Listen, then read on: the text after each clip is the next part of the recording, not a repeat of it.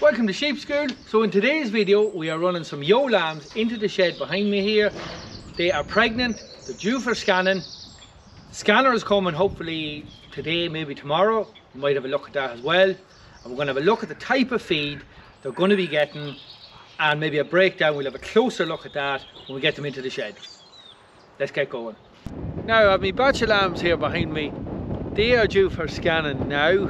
Running a bit late with some of the earlier tipped ones. They're running about 90 or so days, so you can see the field here as well behind me. There's only 50 of them. The scanner is struggling to get to me. He's that busy, as anyone that's at that job will know. It's a busy time, so the easiest option is when the grass is gone, I'm going to run them into the shed. We're just going to gather them in now, get them indoors. It's a little bit earlier than planned, but look, it's the simplest job. Get them in and get them scanned. He said he might come to me this evening, so we'll try and get them in here. We'll send the dog off and see if we can work it. It's a good view here on this piece of ground now. Away.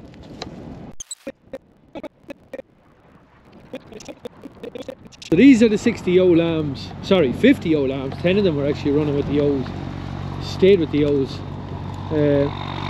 These are all tipped now, and we'll get these scanned and see how many lambs is in them.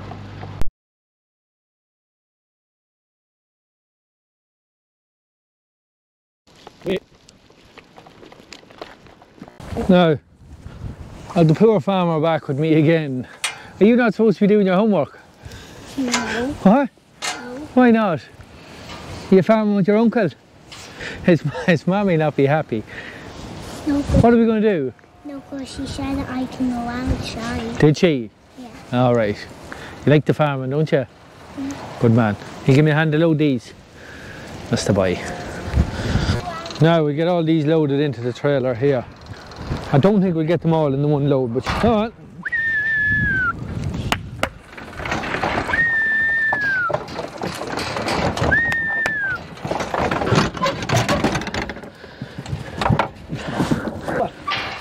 Come on. Come on. Come on.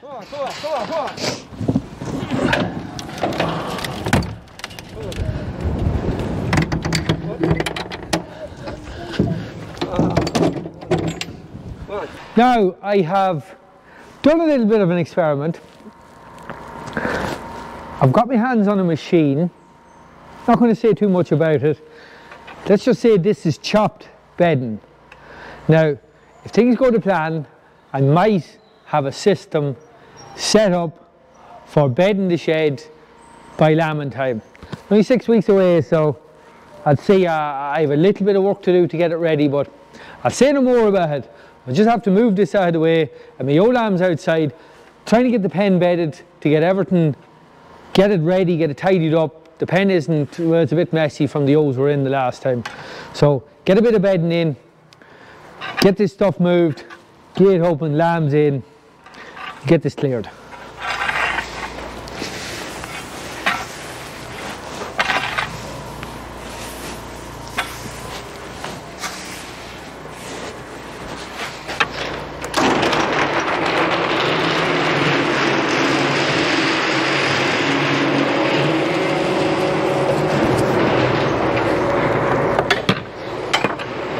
Hey Pops, how are you, doggy?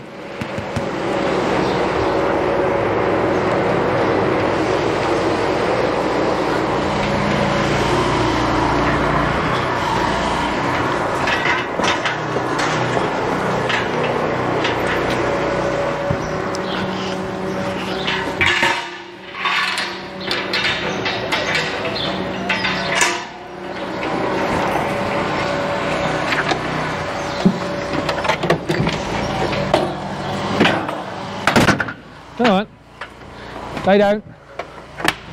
Come on, come on, come on, come on, come on. Lay down, Pops. Good dog. Come on.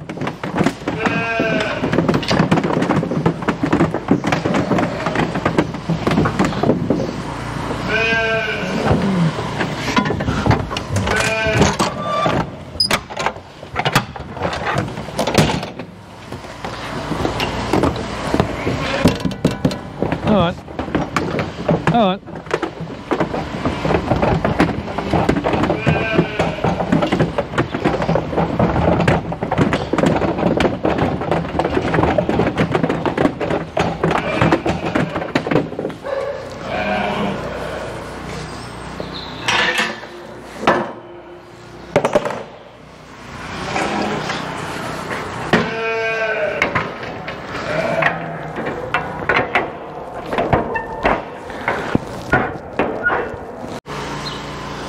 Now that's about 40 of them in. I have to go and get the rest of them. Just couldn't squeeze them in. Could really do with a bigger stock trailer. It's only a 12-foot stock box. Could probably pull a 14-foot. I do believe Ivor Williams used to make a 16-foot. You might struggle a bit on the weight limit, but it'd be nice. It'd be nice to have that extra space. So I'll go and get the rest of them. Now I didn't film that last loading because daylight's beating us. You can see outside it's getting a bit dark, so I wouldn't have got good footage. So I'm just unloading this last few into the pen.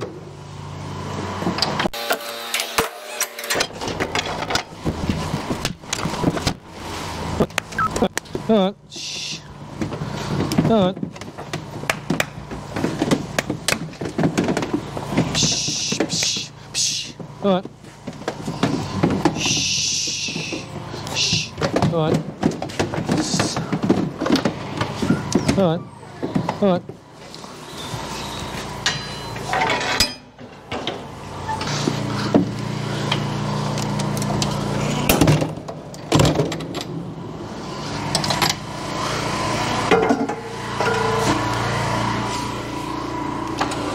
Can't beat the roller door.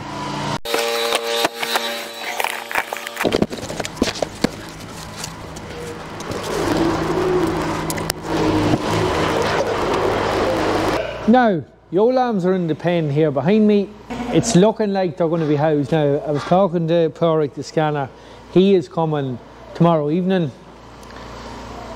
I have another field of grass that the farmer wants eaten off. I'm not convinced it's going to be worth me while running through. I'll see, I might. I don't know. I didn't think I'd be housing it this early, but I might leave them in. I'll see, I'll make my mind up on that. But the adult yos will be coming in. They're going to be coming in for housing in probably the next week, maybe 2 weeks, something like that. So silage, and the other thing to consider is the meal. What meal am I going to feed them? So I have been doing a little bit of work for a feed mill, a local feed mill. So I asked the guys in the feed mill if they would make a ration out of straights. So not a pellet. So it's a coarse ration, but with just straights. So the ingredients are soya, barley, maize, oats, hulls and molasses, plus the minerals. So I'll give you a look at the breakdown of that later. I've actually got that. I have some of that. I'll give you a look at that in a bit. It's a nice looking coarse ration. Going to be interesting to see how the sheep like it. It's incredibly high quality ration. There's a lot of soybean meal in it. I think there's 24% soybean meal in it. It's not a cheap ration by any means, but... So here's a breakdown of the ration. So it's worth noting this ration has been designed by a ruminant nutritionist. I said I wanted a really high quality ration, and you'll see it's all good ingredients. None of these inferior ingredients such as rapeseed meal, sunflower meal, palm kernels, these type of ingredients that aren't particularly good quality for sheep in the last few weeks of pregnancy. In my opinion, you need the best quality ingredients you can get in a ration. So this is the mix here without any molasses. It's totally made up, totally mixed there, and no molasses in it. You can see it's quite loose, quite a dusty, fine mix. You can see some of the whole oats and the maize in it. Now when you add the molasses into it, this is what it changes into. It's a much nicer, less dusty, ration. It just feels that little bit tackier. It smells amazing. It smells so sweet. So you get the added benefit from molasses for that extra energy in the ration as well, and it prevents that coughing that sometimes you'll see with a dusty ration. So with molasses, without molasses.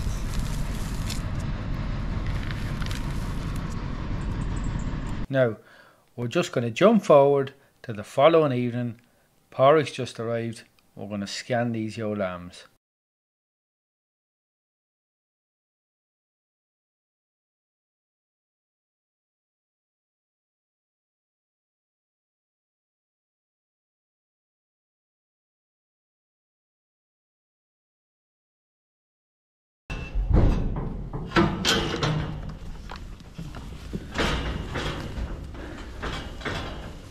Here scanning these ewe lambs.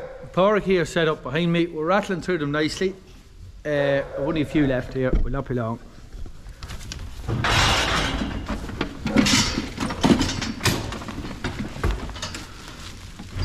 Single.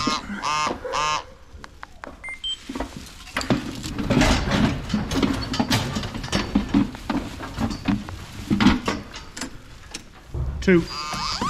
A lot of doubles in it.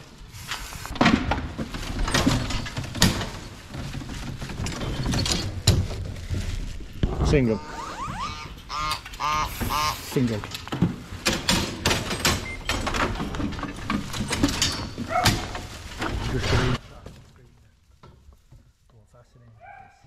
Two lambs, one on the right, one on the left. One on the right. And That's ribs and bones you're looking correct, at there, is rib it? cage there.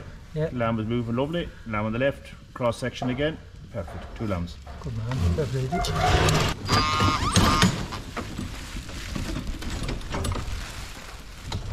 Two again. 4 o'clock, 5 o'clock is the lamb. And we'll go back up to 9 o'clock, another lamb. Two lambs, one right, one left. Good man. Yeah. Right. So it's just the knack of getting onto it. Yes, and holding the probe in the right place. Yeah.